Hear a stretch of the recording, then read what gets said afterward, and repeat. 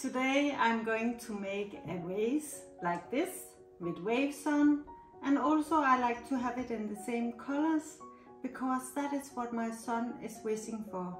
He is turning 30 in January, so I would like to make him a nice present. The vase will be bigger than this one, this size. Yes.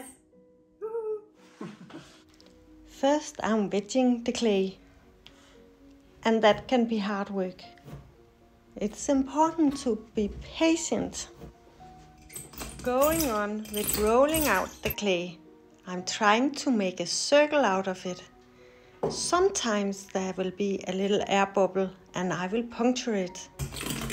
Don't want air bubbles in our clay, no.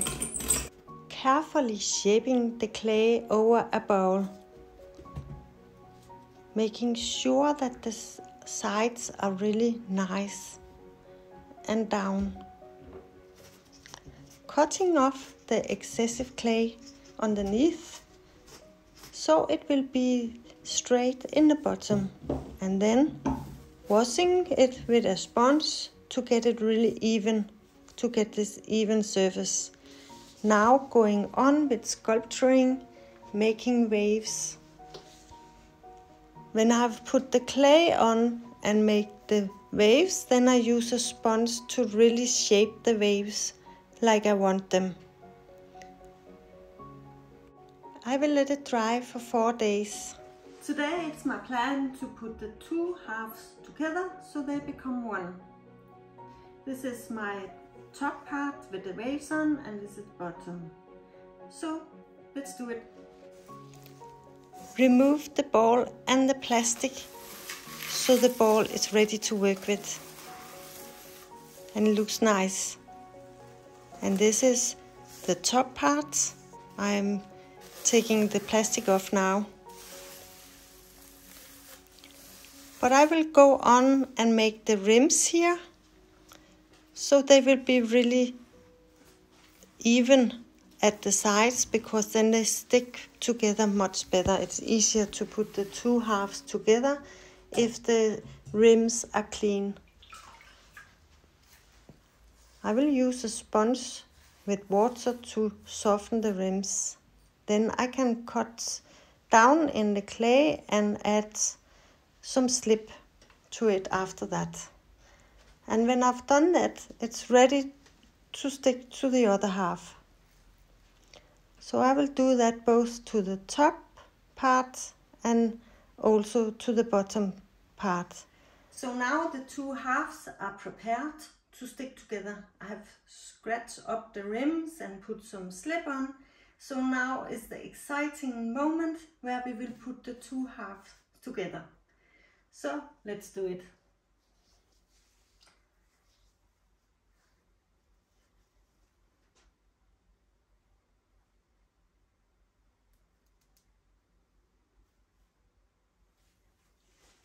And I can see that the lower part is kind of a little bit bigger right now than the upper part. So I will press the lower part in so it will fit properly.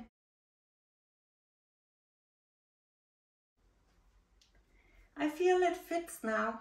So I will go on by making the waves so they go on the second half down, so it's like a continuation of waves on the whole bowl here. First I'm moisturizing the bowl outside so it can be a little bit sticky to the new clay, because there is a few days in between the old, what we've made first, and what we are doing now. First, before I start the waves, I will close the bowl by rolling out some clay and put it into the crack there is between the two halves. Besides being creative with clay, one of my other passions is making Qigong and Tai Chi, like you can see I'm doing here. This form I'm doing here is for the liver and are represented by the green color. So when I have worked with the sealing of the two halves together, so I feel like it looks natural at the connection of the two halves, I will continue by making waves all over the vase here.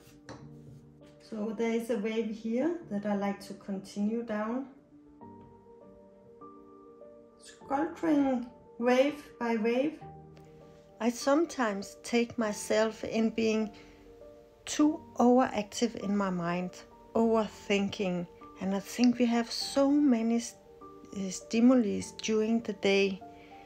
So I think that both claywork and Tai Chi both are gift for the soul, because they are teaching us the art of being present in the moment and calming the mind.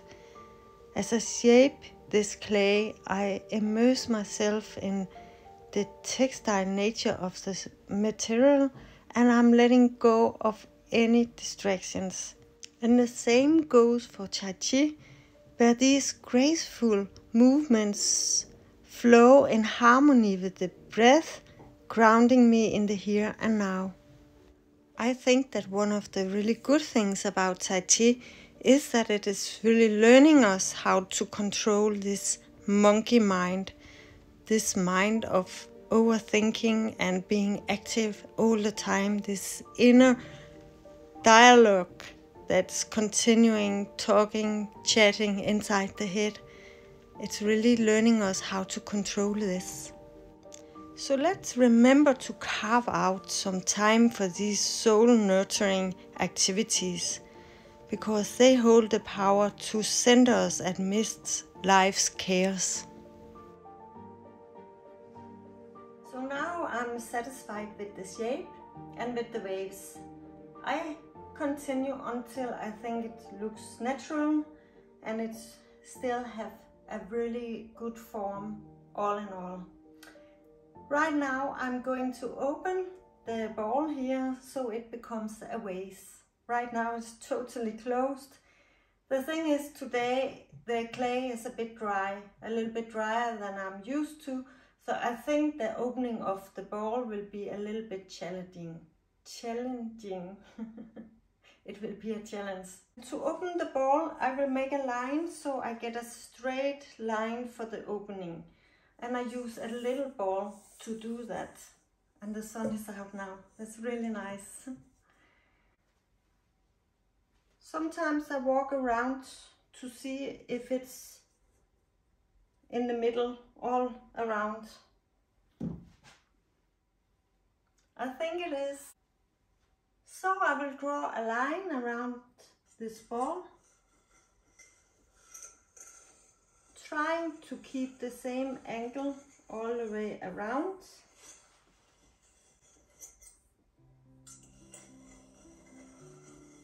Now I got the line, I can put it up on my wheel again.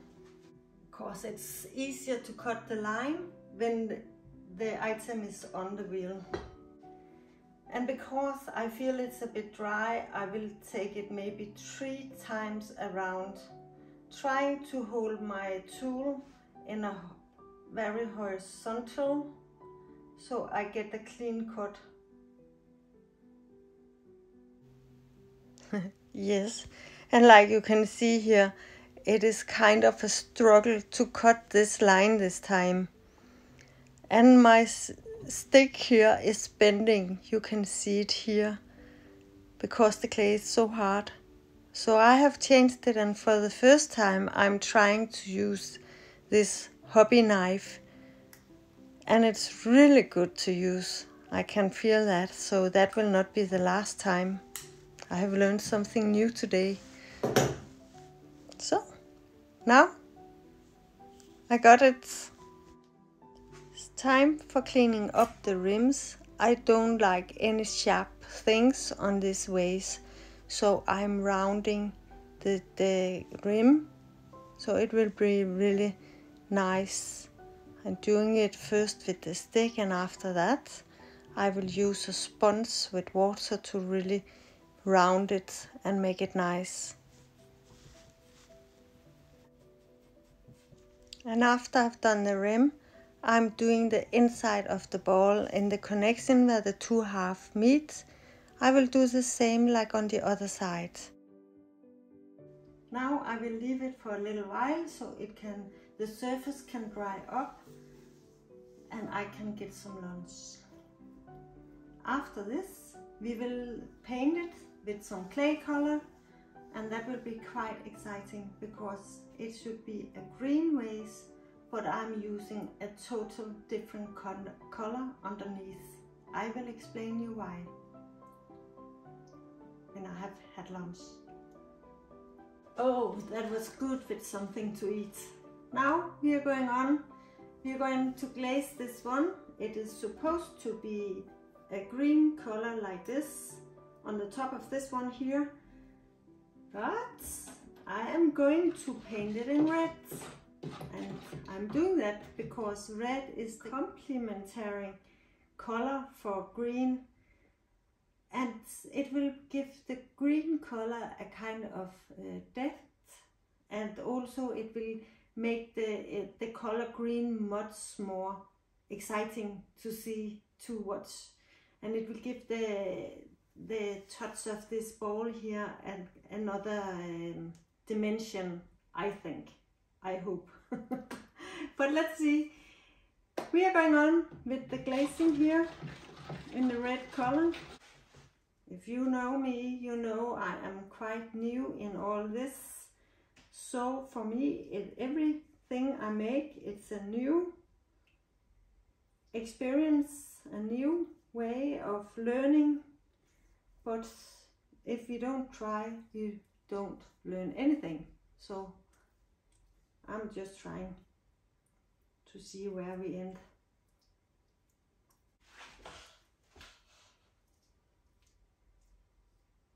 Like you can see, the red color is not covering the whole ball. It's like transparent here, but I think it's enough. It's enough to give the green color some life. So I will leave it to this, and now it's time for this ball here to dry up. I want it to dry up slowly. First I will leave it here now for an hour or two until this clay color has been dried up. Then I will wrap it into plastic in my ball with sand so it is supported underneath, so it doesn't lose the shape, because it's still kind of with the clay. I will leave it under plastic for about 1 week, and then I will take the plastic off. Maybe 1 time a day I will take the plastic off for an hour or two so it can dry up a little bit every day. And then after a week I can take the plastic off and let it dry a little bit quicker. Then I will put it on my radiator, my heater, and then it will dry up. So it is really bone dry before I'm firing it in my oven at the 920 degrees. And I'm really looking forward to that. I always do. Yes. So, leave it for now. Ta-ta! Now it has been disc fired, and actually it's still a bit warm. So maybe I should wait. Now we are going on. For this purpose, like I said in the beginning, it's going to be green. And for this purpose, I have bought this one. It's a malachite green, and on the photos it looks so beautiful. So I am so excited to see how it will turn out. And also I have this green, greenish granite colors, so I like to see if we can make some wow effect on the inside of this vase here with these two together. I think we can make magic inside. I will put on the time lapse so you will see the whole process of me glazing this one here. Oh yeah, and in the background here You can see my youngest son, he's 14 years. By the time right now where I am recording the sound for this video here, my oldest son has already become 30 years. We have been celebrating his birthday and he has got his present and he got really happy for it. And I understand why, because it turned out really nice, and that you will see in a moment. Here you can see the two colors I have used inside, and I am burning this vase in the kiln in the night time for this recording here.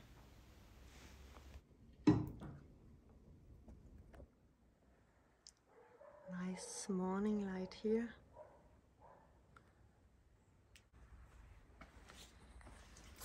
Let's see how it is out here.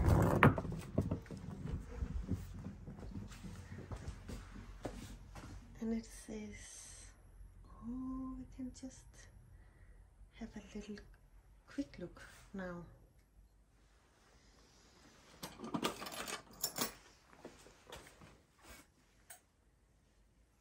Oh, wow. This is so beautiful.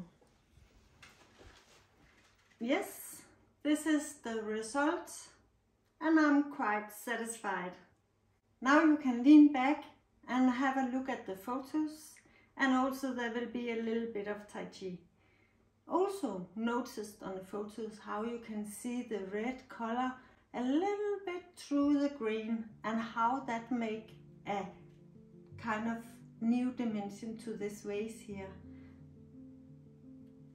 Well, thank you for being here.